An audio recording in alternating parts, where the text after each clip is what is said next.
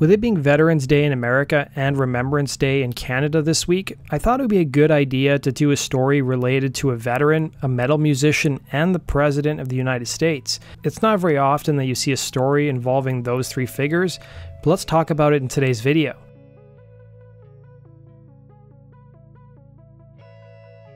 It's not abnormal for presidents of the United States to hang out with rock stars or name check them, but it's very rare for them to call out metal musicians or make reference to them.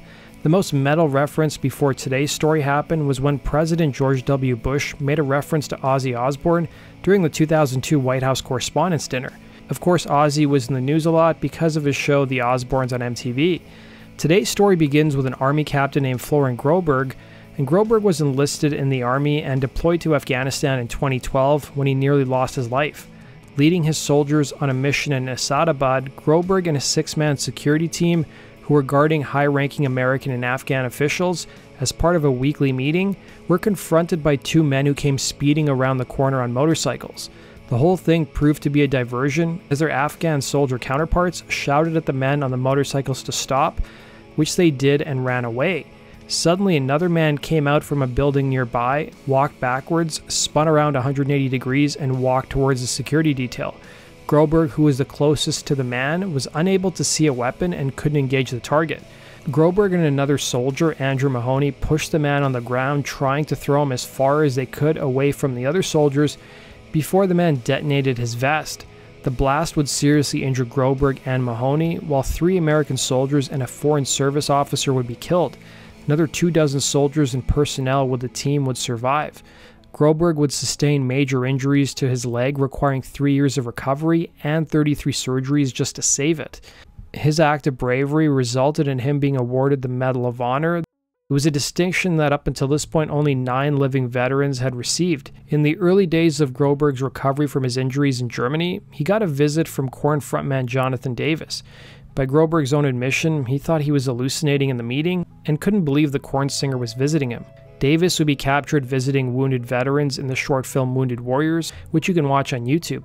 Now, I understand you were medevaced to Germany, and when you woke up, you thought that the person speaking to you at your bedside, who was a nurse, I understand, or a doctor, you thought that it was the lead singer of Korn.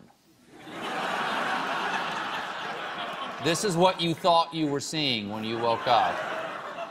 What are the sanitary standards in German hospitals? 'Cause that would terrify me if I saw that.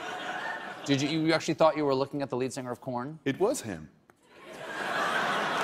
It was him. Like, Washington Post, just did a story, and he remembers the day he was doing. They were up there in Launchstool doing a concert for the troops. It was the lead singer of Korn? Yeah.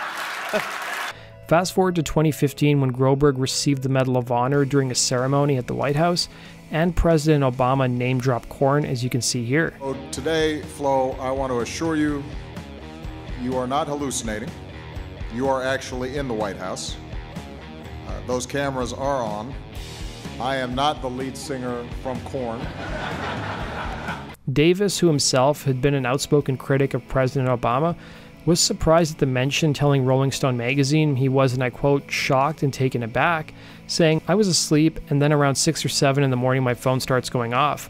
I look over and someone just texted me, the president just said your name during this Medal of Honor ceremony. I'm just like, whatever, and went back to sleep. When my phone kept going, I couldn't believe it. It's really cool. The President of the United States gave me props for being there for a Medal of Honor recipient.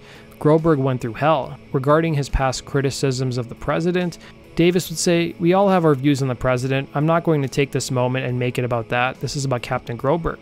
That does it for today's video, guys. Thanks for watching. Be sure to hit the like button and subscribe, and we'll see you again in Rock and Roll True Stories. Take care.